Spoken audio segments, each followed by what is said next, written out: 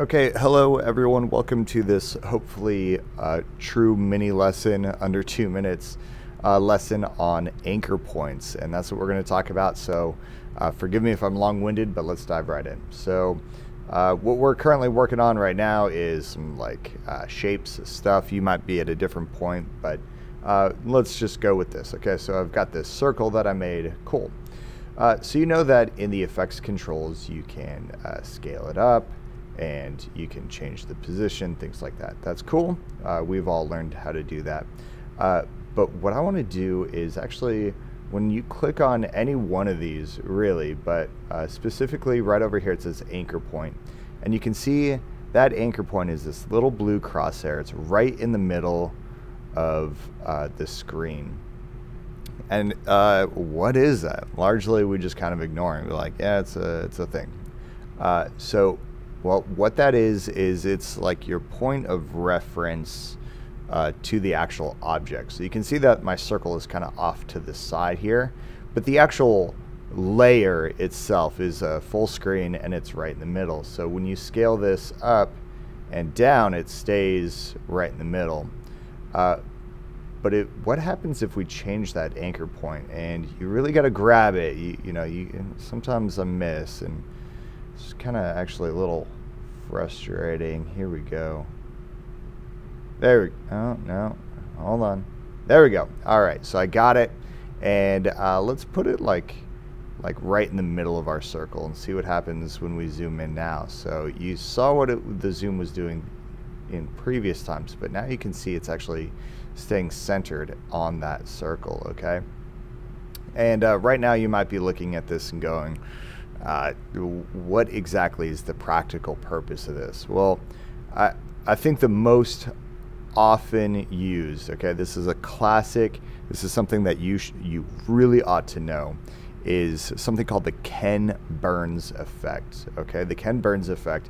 And what that is Ken Burns, a very famous documentarian, he is famous for taking boring topics like the Civil War and making them interesting. Well, there wasn't any video back in those days, so how do you take all these photos and paintings and give them movement for a documentary, for video? So what he is famous for, I'm going to say inventing, I'm not sure if he truly invented it, but he definitely made it famous, is what's now called the Ken Burns effect. So what you do, so we've got this painting of the Civil War. This is Gettysburg. And let's say that I want to zoom in right here on this artillery unit, okay? So what I'm going to do is I'm going to select my anchor point, and I'm going to put it right on top of the artillery unit itself. And then what I can do is keyframe my scale.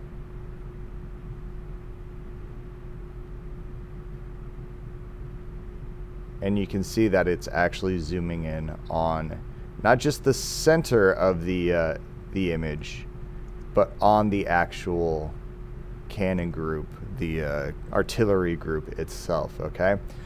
So that is probably your most common usage for it, is that kind of that scaling effect, the Ken Burns effect.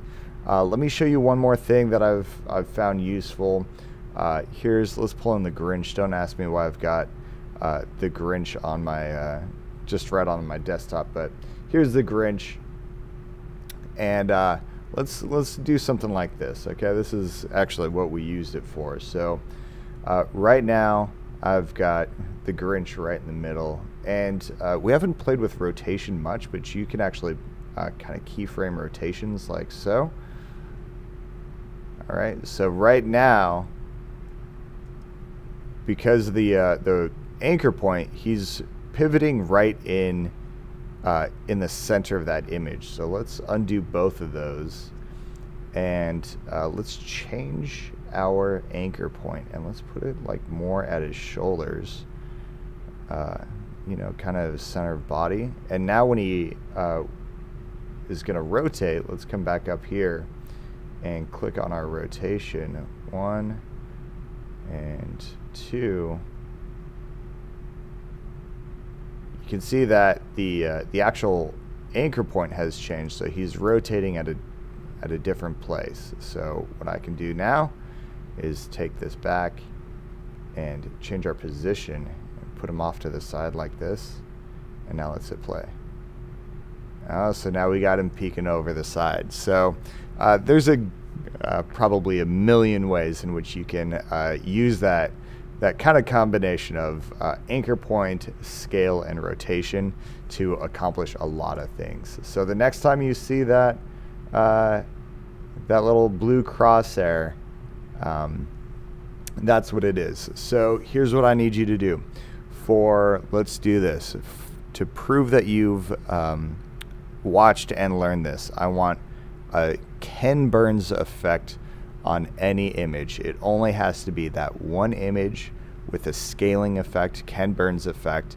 Export that 1, 2, or 3 second clip and send it through on Schoology. Upload it to Drive, link it in Schoology. Okay, and that is your mini lesson.